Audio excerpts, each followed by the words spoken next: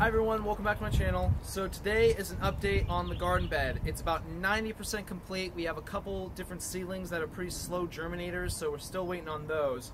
But kind of going from one end right here, as you can see, we have 4 corn sproutlings.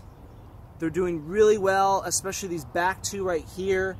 Really thick stalks, starting to get their 5th leaf going as well. I'm noticing it's a little bit slow. I maybe try and do something to adhere nitrogen to the soil or fix nitrogen to the soil. As you can see right here, this is a little marigold. This is a flower, and although it's not edible in any way for us, it's a big companion plant for the corn. It prevents against a big pest of theirs, a corn and tomato, I believe it's a worm. Going towards the camera end and everything, you can see the cucumbers. Now the cucumbers are a little bit close to the wall, but that's okay. Since it is a vine crop, it can drape over. They can even be close to the corn as well, because as the corn gets established, the vine can wrap around it without choking it. It can act as a natural trellis. Going down the road here, these are all radishes, these 4 sproutlings here. This one's doing really well, lots of leaf development, so I know that's getting plenty of nutrients and everything.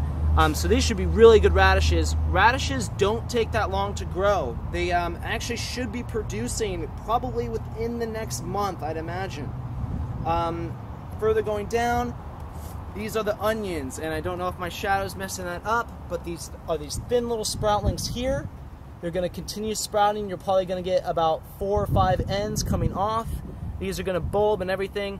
Onions do take a while. It's probably going to be about another 2 months before they're even close to being ready. Going further down, this was not part of the seedling. We actually just bought this at Lowe's, but it was a nice deal. It had a nice decomposing pot that it was planted in. But this is a strawberry plant, and although it came with all these leaves already developed, there are some flowers that are forming. So the flowers will be producing the fruit, so it's very nice that these are starting to bud, which means it's going to be a good crop, hopefully in maybe about a month or 2. Now the strawberries are a companion plant for the onions and vice versa. They help with the soil nutrients. So, also down the row here, we have 2 little basils that we just transplanted recently.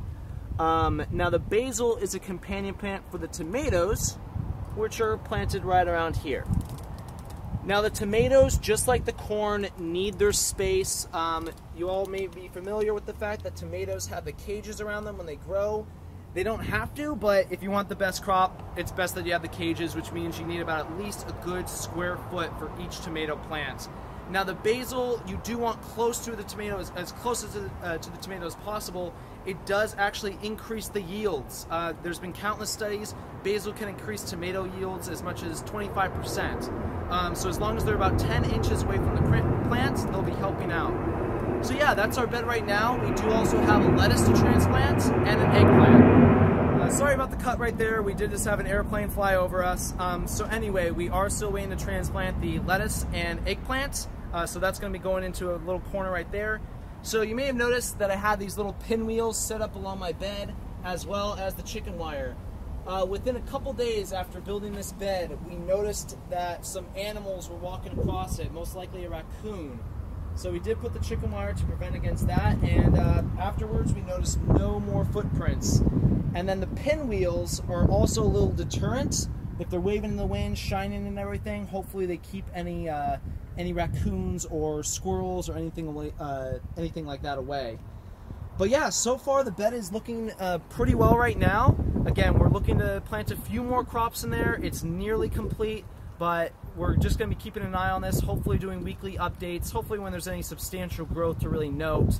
But I hope you guys enjoyed this video. Please be sure to like, subscribe, comment, anything. Maybe give me some advice. I'd love it. But until then, thanks for watching, and see you next time. Bye.